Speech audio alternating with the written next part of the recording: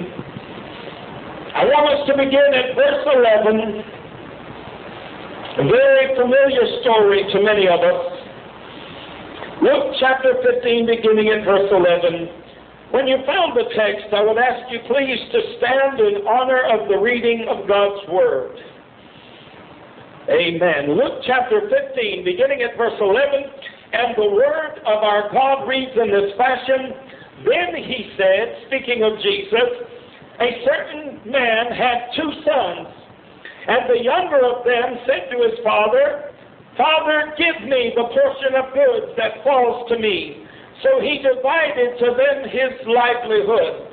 And not many days after, the younger son gathered all together, journeyed to a far country, and there wasted his possessions with prodigal living.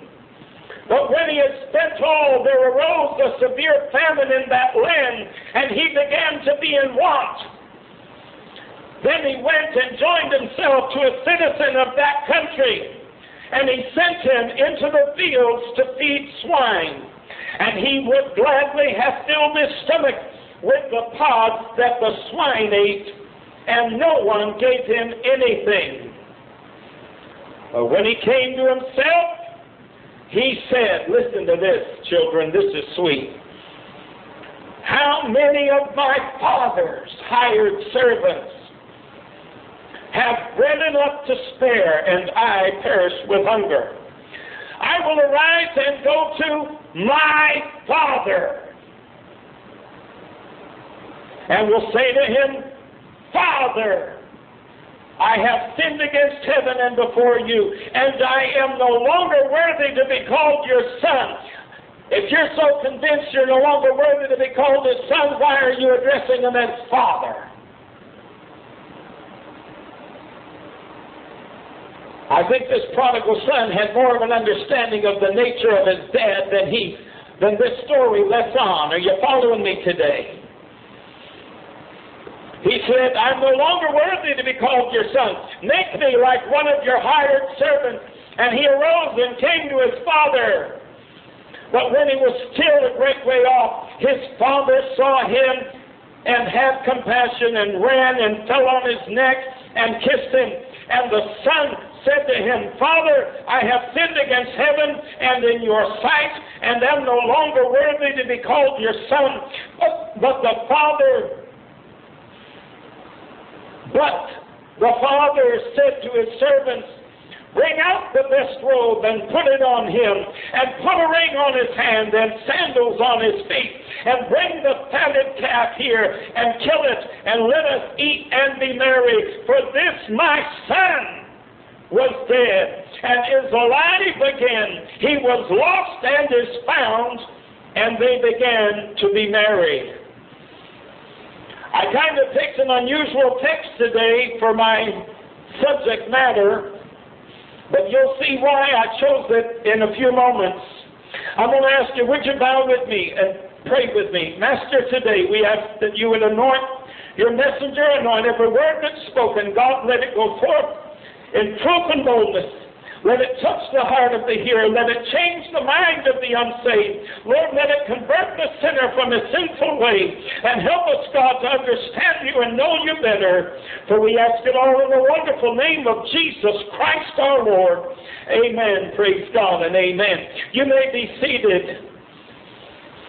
I didn't pick this story because I'm going to do a nice little tidy exegesis on the prodigal son, like most preachers do when you read this particular portion of Scripture and when they preach from this particular text. But anybody that knows me knows that I have a very unusual preaching style, so chances are I'm not going to approach things from the same angle everybody else is accustomed to approaching them. I want us to understand something from this story. And it's simple. We can learn it in 3 minutes flat. It won't take too long at all. This boy left the house a son, and he came back a son. Are you hearing me today? When he left his father's presence, he was a son. When he came back to his father, he was still a son. When God has called you out and brought you into this wonderful truth and saved you by his grace,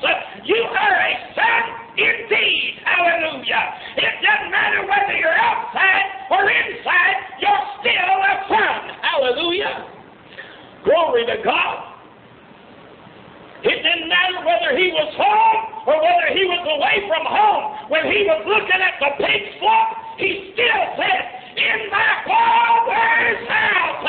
He knew where his identity lay. He knew that Daddy was somewhere else. He knew that even though he wasn't in the Father's house, he was still the Father's son. Hallelujah. In John chapter 8, verses 31 through 36, then said Jesus to those Jews which believed on him, if ye continue in my word, then are ye my disciples indeed. And ye shall know the truth, and the truth shall make you free. They answered him, we be Abraham's seed, and were never in bondage to any man. How sayest thou, ye shall be made free? Jesus answered them, verily, verily, I say unto you, whosoever committeth sin or unbelief is the servant of sin. And the servant abideth not in the house forever, but the Son abideth forever. If the Son therefore shall make you free, ye shall be free indeed. If you recall last week in my message, I made a point of this very same scripture.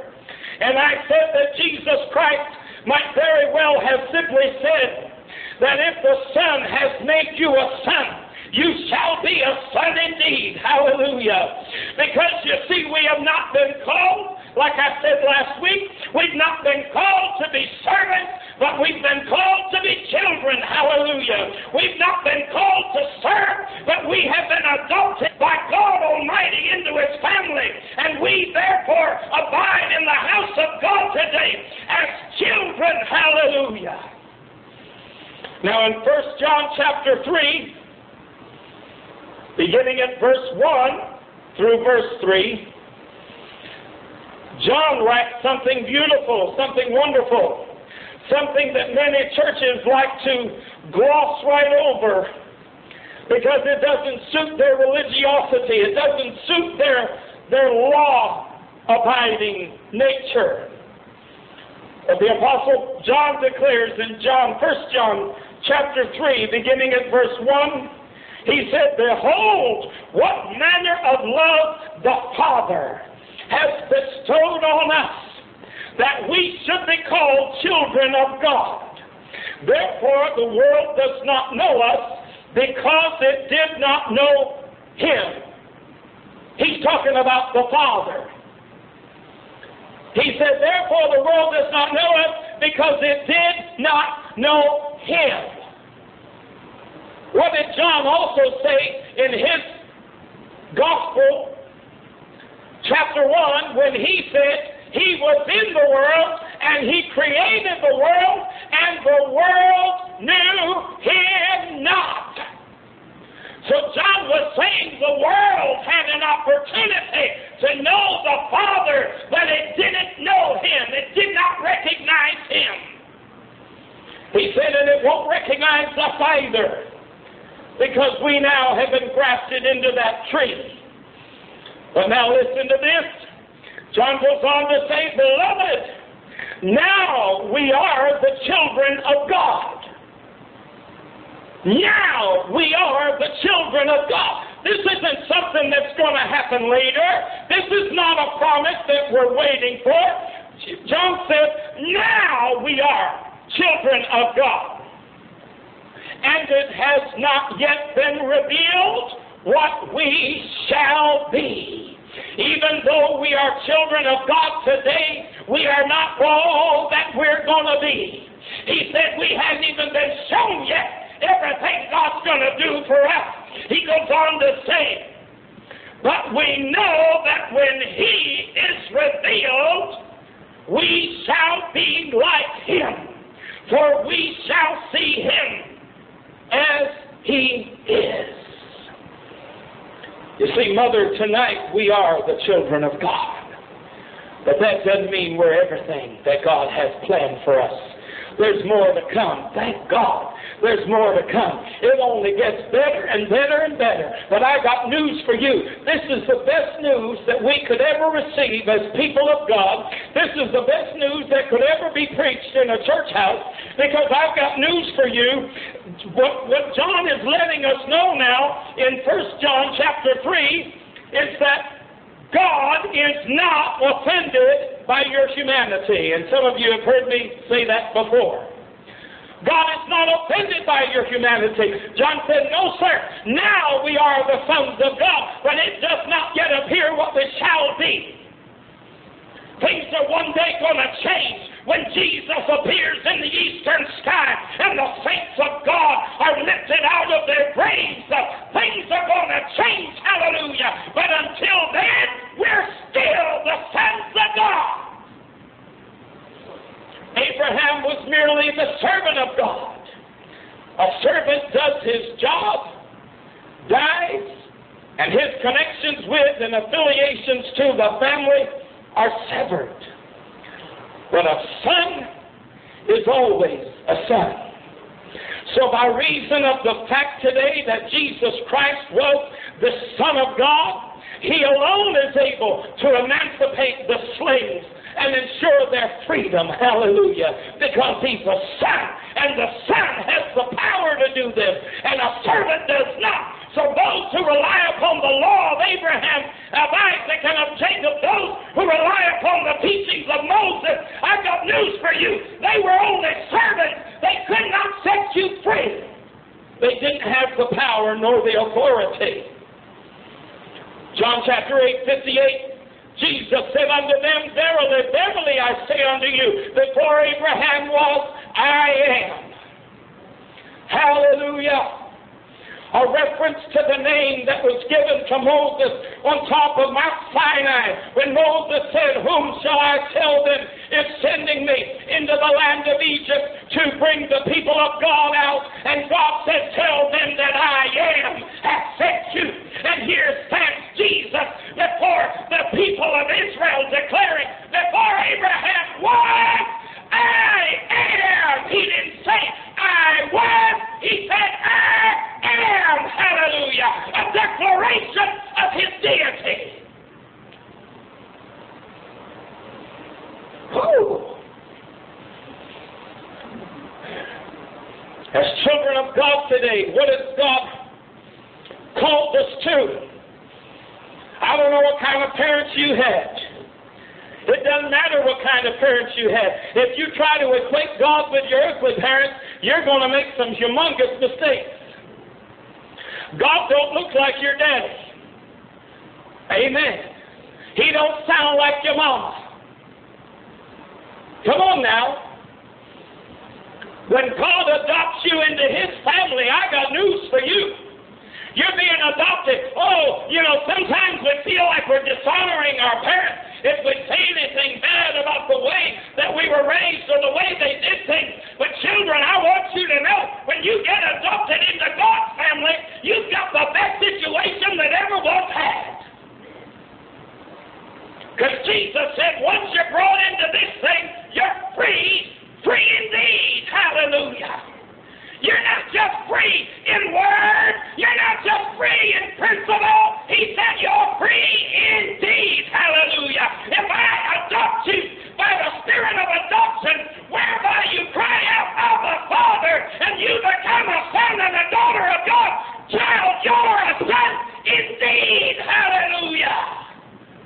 And don't let the devil tell you any different. Let me tell you the benefits of being adopted into God's family. Let me tell you what it is to be a son indeed. A son indeed is free from condemnation. Romans chapter 8, verses 1 through 4, there is therefore now no condemnation to them which are in Christ Jesus, who walk not after the flesh, but after the Spirit. For the law of the Spirit of life in Christ Jesus hath made me free from the law of sin and death. I've got news for you. Paul was talking about the Old Testament law written by Moses. He said, the law of the Spirit of life in Christ has made me free from the law of sin and death. Because that's all the law of Moses was the law of sin and death. He said, for what the law could not do, in that it was weak through the flesh, God sending His own Son in the likeness of sinful flesh, and for sin, condemned sin in the flesh, that the righteousness of the law might be fulfilled in us who walk not after the flesh, but after the Spirit. He didn't say you had to walk perfectly. He didn't say you couldn't stumble. He didn't say you couldn't trip. He just said that those who walk after the Spirit, even, Mother, if you stumble your way through sometime and you make a goof up here and again, I've got news for you. You're still a child of God, and there's still no condemnation to them which are in Christ Jesus. The Lord is never looking down at you with a condemning word because of something you've done or something you said. That's not how your Heavenly Father operates. Condemnation is destructive. And I've got news for you. Our God is a constructive God. Let me tell you what else we're free from. We're free from carnality. Reading again from Romans chapter 8, this time beginning at verse 5 through verse 10. For they that are after the flesh do mind the things of the flesh, but they that are after the Spirit, the things of the Spirit. What is it to be after? What is it to live after the flesh? What's the difference between living after the flesh and living after the Spirit? Well, it's very simple. You've got people out there today who are living to work rather than working to live. They spend every minute of every day trying to figure out how they can get another dollar in their banking account and how they can get somebody else to lose out so they can win in business. How they can somehow, they don't care how dirty their deeds get in order to get where they're going. It doesn't matter, but they're convinced that this life is all they have, and therefore they try to make everything they can count in this life. But those of us that live after the Spirit know, come on now, there's more to this life. So we lay up our treasures on the other side where dust and moth doth not corrupt. Hallelujah. And therefore we do things that those people will look at us and say, well, they give too much. They give too much away. They put too much money in the offering plate. They do too much of this and they do too much of that because it doesn't work with their fleshly system, their carnal system. But in God's spiritual economy, we know, give and it shall be given unto you, pressed down, shaken together, running over, shall men give unto your bosom. You see, so we're operating on a whole different economy. Why? Because we're not walking after the flesh. We're walking after the Spirit. We're not walking according to carnality. We're walking according to spirituality. Are you hearing me today? Amen. We're not walking a carnal walk because we're following a spiritual walk. And the spiritual walk don't always look right in the natural, does it? Some people see you do things the way you do things, say, Lord, that don't look right to me. Well, of course not, because you're looking at it through carnal eyes. I'm looking at it through God's eyes. Hello now. Well, you're not going to get anything out of that deal. If you help those people, they're going to just turn around and bite you on the backside. And it's not going to help you in the least. You're not going to get anything out of it. Oh, yes, I will. I helped them out of the goodness of my heart. I was trying to do what I felt God would have me to do. You think I'm going to go without a reward? No, honey, I won't go without my reward. It may not come from them, but I'll get it.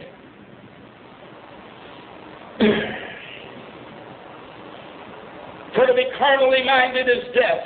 You live in this life as if this life is all you have, it's death. But to be spiritually minded is life and peace. Because the carnal mind is enmity against God. For it is not subject to the law of God, neither indeed can it be. So then they that are in the flesh cannot please God. But ye are not in the flesh, but in the Spirit, if so be that the Spirit of God dwell in you. Now if any man have not the Spirit of Christ, he is none of his. And if Christ be in you, the body is dead because of sin, but the Spirit is life because of righteousness. We are free from condemnation as a son indeed. We are free from carnality, thinking and acting and living as though this life is all there was. But you know what? We're free from death. As a son indeed, we're free from death. The Word of God declaring again in Romans chapter 8, now reading verses 11 through 13. But if the Spirit of Him that raised up Jesus from the dead dwell in you, He that raised up Christ from the dead shall also quicken your mortal bodies by His Spirit that dwelleth in you. Therefore, brethren, we are debtors not to the flesh, to live after the flesh. For if ye live after the flesh, ye shall die. But if ye through the Spirit do mortify the deeds of the body, ye shall live. God has promised a resurrection for those who believe and obey His gospel. We're free from death. Death has no power over children of God. Amen. It has no power over a child of God.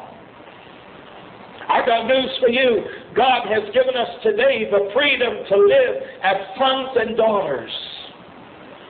Say, well, Brother Morrow, I hear what you're saying, but that sounds like what you've just been saying. I don't really understand. Listen.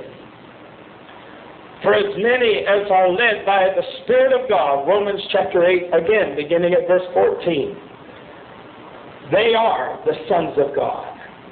For ye have not received the spirit of bondage again to fear, but ye have received the Spirit of adoption, whereby we cry, Abba, Father. You know what Abba, Father translates in modern English? Daddy.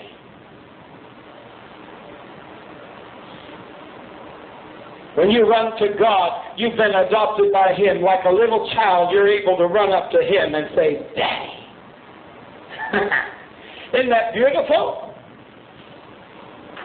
The Spirit itself beareth witness with our spirit that we are the children of God. And if children, then heirs.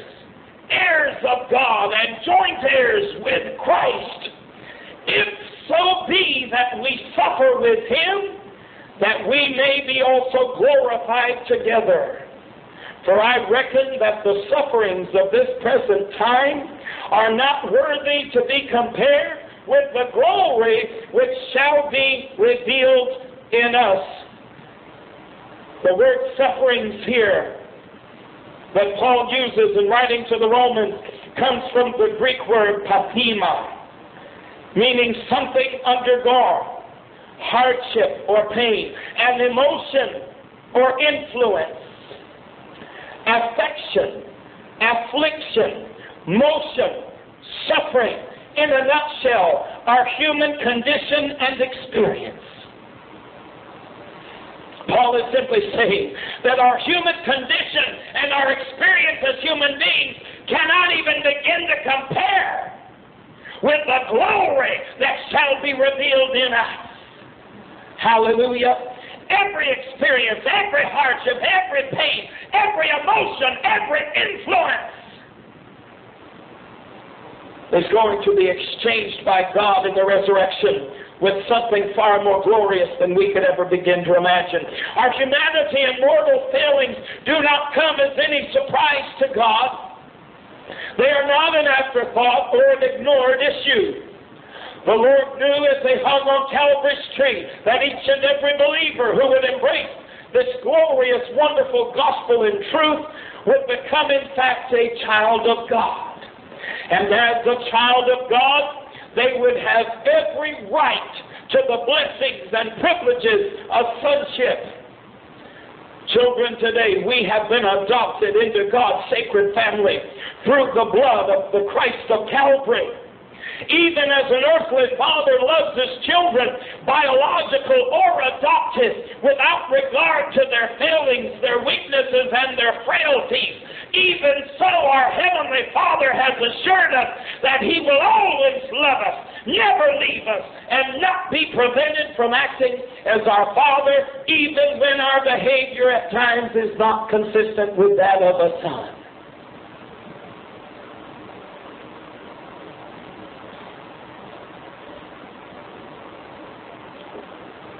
That prodigal's father could have had a lot to say when that son came home. Where you been? What you been doing? Who you been doing? Were they male or female? Where did all my money go? But look at the story. What do you read? I read where the father didn't even talk to the son. Oh, that was his punishment. He didn't talk to him yet. He was too busy talking to the servant, saying, go get this boy a ring. Go get this boy a robe. Go get this boy some sandals. My God, this is my son, and no son of man is going to stand in my house naked and destitute. Glory to God. If he's my child, he's going to look like my child. Hallelujah. I want you to know today, God has said He has called you and I to sonship, to daughtership. He has called us to be His children. He has adopted us by His Spirit. And He says, children, don't you ever forget that as a child of God, you are free from condemnation. You are free from carnality. You're not living under the same law that these people out here in a dog-eat-dog world are living under. He said, you're free from all of that. He said, you're free from death. While most people are living their lives so frantically because they see the grave as their end, you see it as a time for a new beginning. Hallelujah. What a way to live. Makes me think of that old song we used to sing in Church of God. Oh, what a glad and glorious thought that comes to me. I'll live on. Yes, I'll live on. Through eternity, I'll live on. What a way to live when you got that thought in your mind the whole time. Isn't it wonderful when you can live your life and you know, I'm going to live on. This life is only just a very tiny bit of a stretch. It's kind of like a runway for me to get my wings and fly. But glory to God, when I hit the grave, I'll live on. And I won't have 70 years promised to me to live out my blessing. I won't have 70 years of promise given to me to live out my reward. No, honey, when I get to the end of this runway, I'm going to have all of eternity to enjoy the rewards that God gives me for the things that I've done in this life. What a way to live your life. Hallelujah. Good God, for what little bit of stupid thing you do here that might last all of a day or two or three or a year, and you're going to be able to enjoy the benefits of it throughout eternity. Hallelujah. Because we're free from death. We're free from carnality. We're free from condemnation. We're free to live as sons and daughters. Do you understand what I'm telling you today? Free to live as sons and daughters. Not as slaves, not as servants, as sons and daughters. God wants you to be His son. God wants you to be His daughter. He doesn't want you to be His slave. Oh, I got news for you. When Jesus sets you free, when you become a son indeed, you're free to be yourself. Did you hear me? I wish every transgendered believer in the world could hear me preach this today. The Ethiopian eunuch is probably one of the greatest examples of an individual In his flesh, his condition was unchangeable. Once you're castrated, you're castrated. There ain't no going back. Especially in 20 or 30 A.D. He was condemned under the law, unable to enter God's holy temple, and considered unclean to the devout Jew, and according to Old Testament law, even to God. And yet in Acts chapter 8:29, the Spirit of God Almighty is talking to Philip, and he says, you see that chariot down there? I want you to go down and talk to that man. You know why people don't understand this church and why they don't understand what I'm doing? I'll tell you why. Because just like God talking to Philip that day, God is telling me to go talk to people that you wouldn't want to talk to, that you wouldn't think God even wanted to talk to.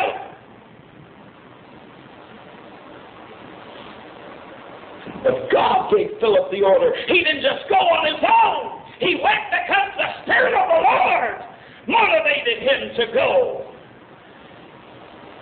And then in Acts chapter 8, in verses 34 through 38, and the eunuch answered Philip and said, I pray thee, of whom speaketh the prophet this, of himself or of some other man?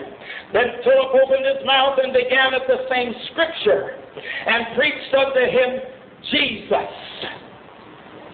The eunuch was reading a portion in Isaiah. Who is he talking about? Is the author writing about himself or somebody else? And Philip said, oh no, the author was talking about Jesus. Let me tell you about Jesus. That's who he was writing about.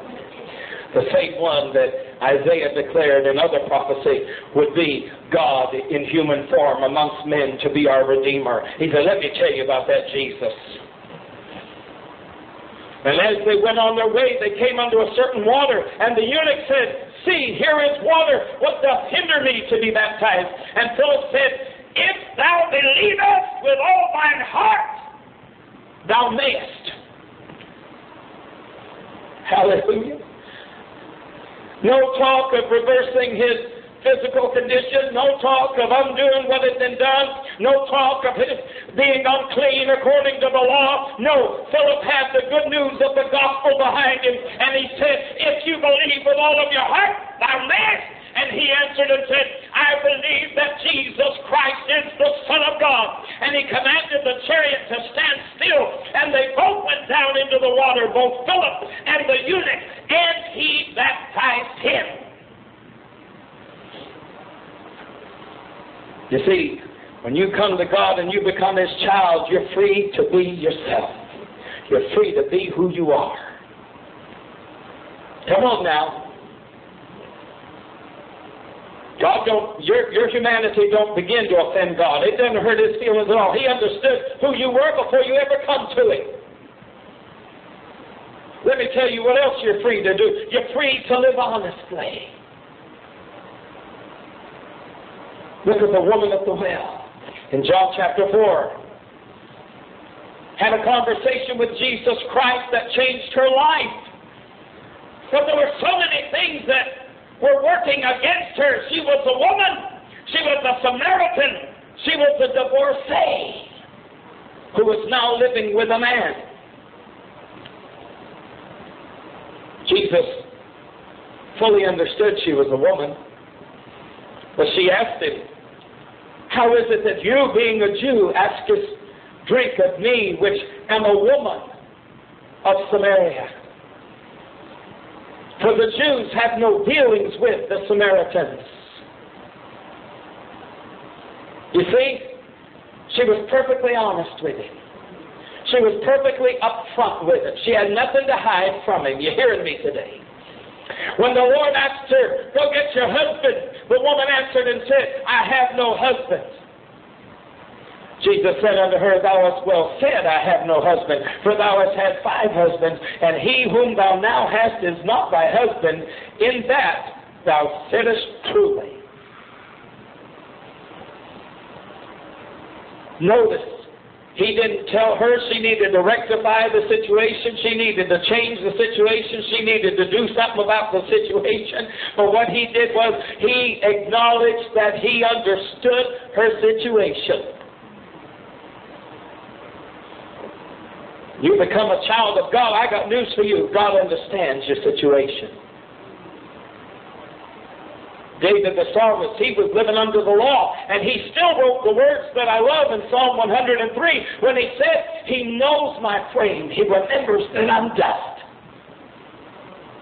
That was under the law that David wrote that. And here we are under this great and wonderful dispensation of grace, and people still can't get it in their head that God knows what you're made out of. So just be honest with him.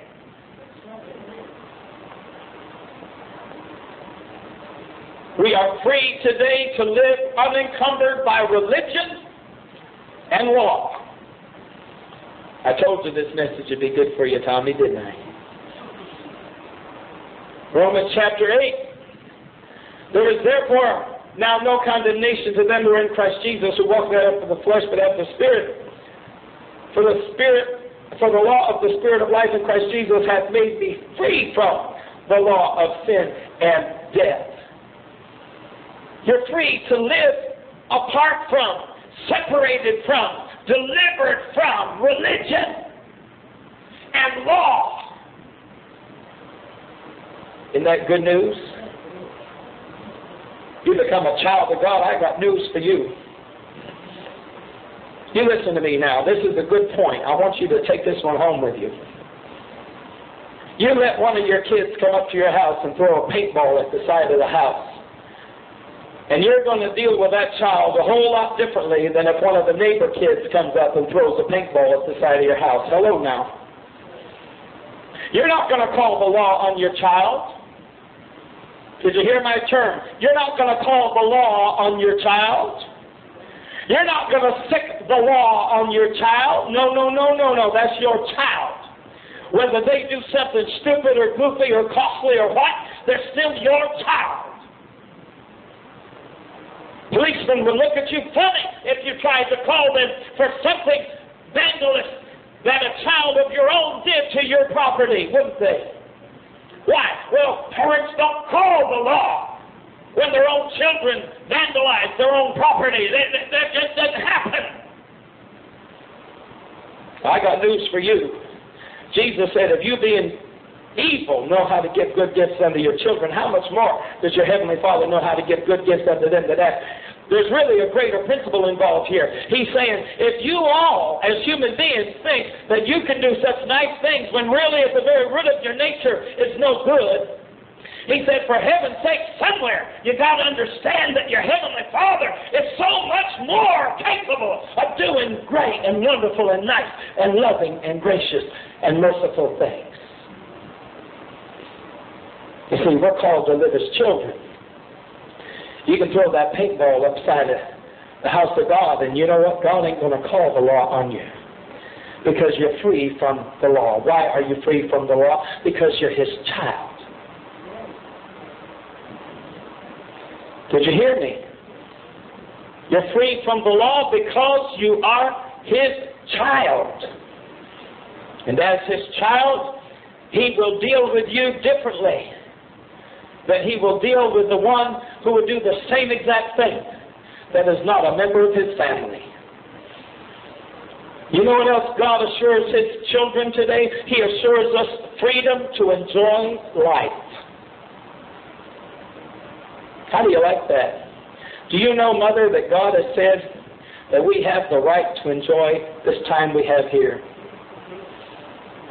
John 10:10, Jesus said, the thief cometh not but for to steal and to kill and to destroy. But I am come that they might have life, and that they might have it more abundantly. 1 Timothy 6:7, charge them that are rich in this world, that they be not high-minded, nor trust in uncertain riches, but in the living God. Listen to this next phrase, who giveth us richly all things to enjoy. Amen. You come to God and you become a child of God. All of a sudden the world is your oyster.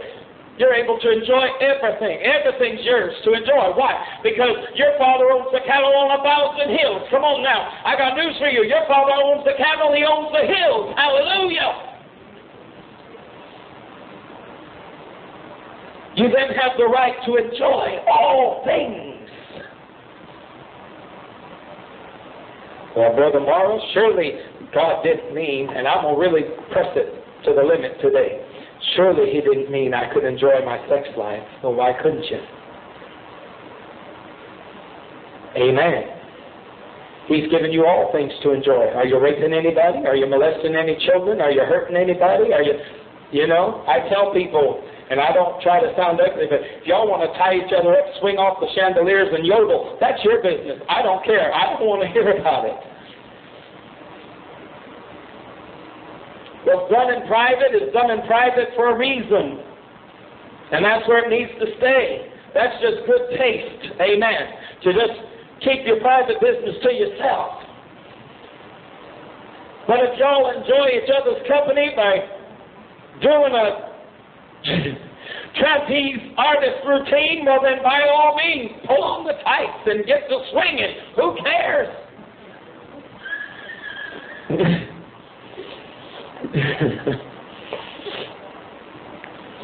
Food. Can I enjoy food? Well, why can't you? God's given you all things to enjoy.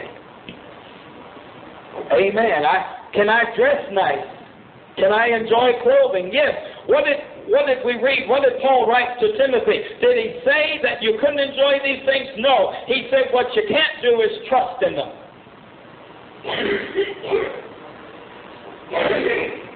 He said, tell the rich not to trust in uncertain riches. He said, God's given us everything to enjoy, but don't put your confidence and your trust and your hope and your future and your plans all in your stuff. Enjoy it, but don't trust in it. If it's gone tomorrow, you won't be any sadder for its absence than you would be if you'd never had it. Why? Because you never trusted in it. You never put that great a stock in it. It was nice while it was there. Amen. I've driven some nice cars. I've had some nice apartments and what have you. You know what? I enjoyed them while I had them. I'm enjoying the one I'm in while I have it. But if the time ever comes I need to move, I need to move. What do? I'm not going to put my trust in things. I've got someone to trust in. Amen. And He is a loving and gracious Heavenly Father. I'm closing up right now, I promise. I hope you get the concept tonight of the message that I'm trying to deliver to you. If you have accepted the invitation to become a son and daughter of God, then child of God, you have been made a son indeed. And as a son indeed, you're free to enjoy life. You're free to live unencumbered by religion and law. You're free to live honestly. You're free to be yourself. You're free from death, from carnality, from condemnation, and you are free to live as sons and daughters. How many of us think of God, honestly, we use the term Father, but how many of us really think of Him as a loving, gracious Heavenly Father? Amen. A lot of us don't. You get to talking about religion, and the first thing, some people's eyes get to rolling. You get to thinking they're Linda Blair in The Exorcist. Because, oh boy, religion.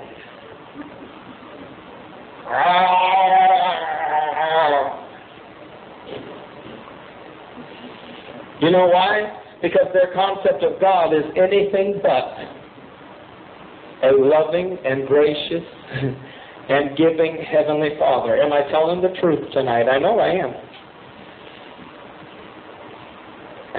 And that's where the line of difference is wrong. Why people can't understand sometimes why Morrow can talk about the Lord day in and day out. Because I'll tell you what, he ain't been nothing but wonderful to me.